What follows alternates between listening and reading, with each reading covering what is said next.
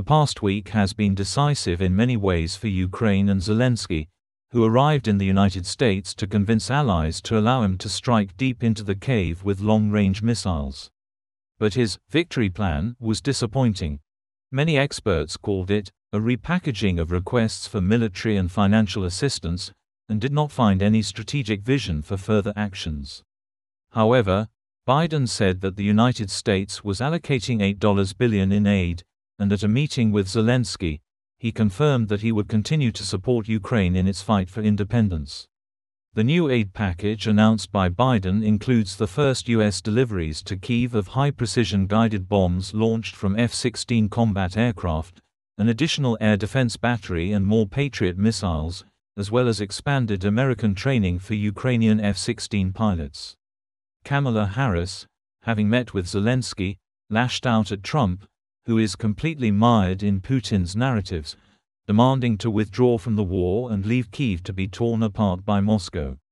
Nothing about ending this war can be decided without Ukraine, Harris said, turning to Zelensky, but I want to tell you frankly that there are those in my country who are prepared to force Ukraine to give up much of its sovereign territory instead. Those who demand that Ukraine agree to neutrality, and that it abandon its security cooperation with other states. This is what Putin is proposing. And let's be clear, these are not proposals for peace. These are proposals for capitulation. This is dangerous and unacceptable. Trump, sensing the loss of political points, immediately announced his readiness to meet with Zelensky on Friday morning, although the day before his headquarters mumbled that such a meeting was not planned, and even the Speaker of the U.S. House of Representatives, Trumpist Mike Johnson, said that he was extremely busy for such a meeting. Meanwhile, the Russians are bombing Odessa and advancing like meat in the area of Ugledar, Solidovo near Pokrovsk and in some other areas of the front. The Rashists have also become more active in the Zaporizhzhia direction, hinting that the offensive could resume with renewed vigor. Meanwhile, Putin has growled about tightening the nuclear doctrine, threatening to use nuclear weapons against a non-nuclear state, and if any other country helps Ukraine, the Kremlin will consider it involved in the war against Russia. The rat is drawing brown lines, fearing long-range missile strikes deep into the cave. The lads are saving their power in the backyard, which will collapse if Storm Shadow starts hitting Alabino and Kubinka, Ostankino and the Ministry of Defense on Frunzenskaya.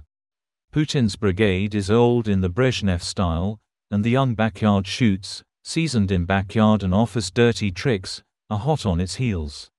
Nevertheless, 75-year-old Matvienko was reappointed as the head of the Federation Council, 72-year-old Bortnikov continues to head the FSB, 71-year-old Bastrykhin remains the head of the investigative committee. Each of them, including Putin, is a superstar, but cannot imagine himself outside of power, and will not leave it so easily. Especially against the backdrop of the criminal war they have unleashed.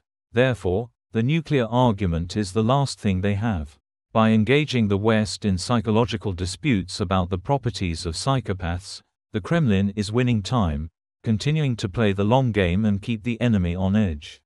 As a result, no changes in Washington's position on the use of long-range missiles were announced, and this happened less than a day after Putin waved the nuclear card from the Kremlin table.